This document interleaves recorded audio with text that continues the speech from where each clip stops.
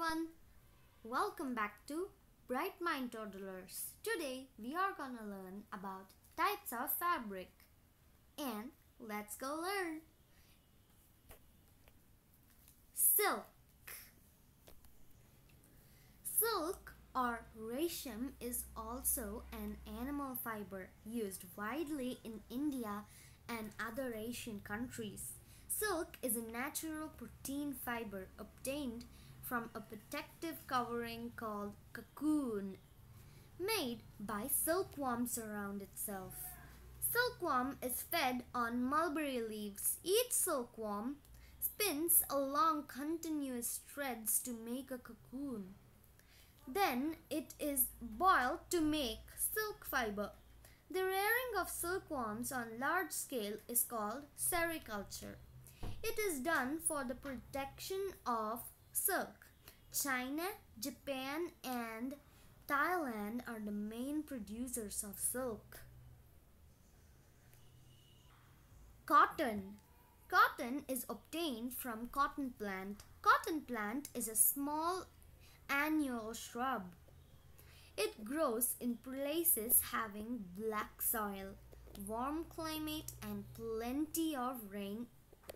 In India, cotton is grown in Punjab, Rajasthan, Gujarat, Madhya Pradesh, Maharashtra and Tamil Nadu. The fruit of the cotton plant is the small green ball-like structure called cotton ball. It contains many seeds covering with the hair inside it. These hair are the cotton fiber. On maturing, the balls burst open. The cotton is then collected. Earlier, cotton fabric was separated by seeds by hand.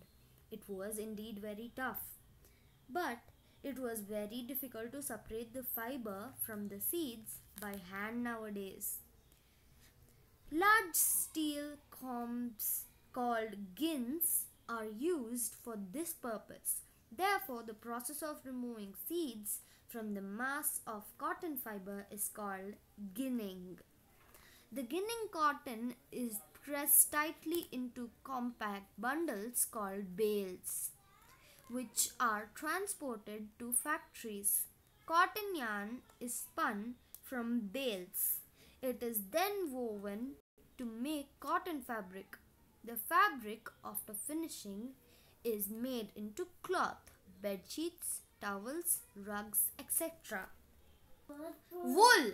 Wool is obtained from the hair on the body of sheep or goat.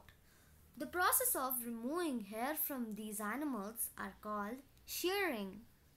The shearing wool is further processed to make yarn, which can be either weaved or knitted to make woolen clothes like coat, sweater, muffler, etc. Woolen fibers refer a lot of air between them, because of which they are fluffy. They also trap the body heat, so they are good to wear in winter. Australia is the leading producer of wool, followed by New Zealand and China. Thank you for watching. And don't forget to subscribe, like and share for more interesting facts like these. Bye.